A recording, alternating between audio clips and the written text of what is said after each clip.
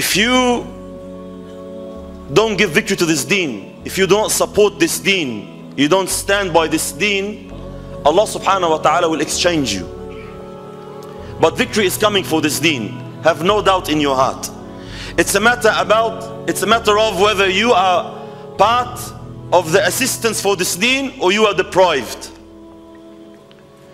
Now, we heard, mashallah, from our respected guests and mashayikh about the uprisings in the world.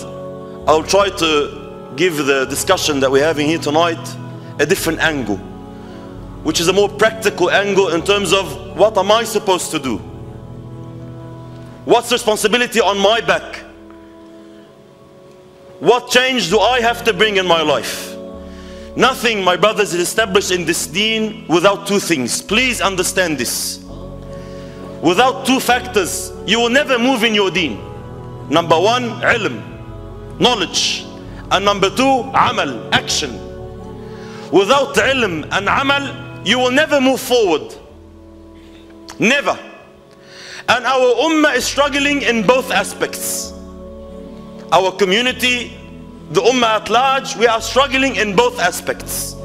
Number one, there's ignorance in the ummah of Muhammad sallallahu alayhi wa sallam. There's lack of awareness. We are unaware. Enemies of Islam have been working on this ummah for centuries, and they have succeeded big time in making us ignorant people of our deen. We are unaware of our responsibilities. I don't know what is required of me. I don't know how to please Allah. It is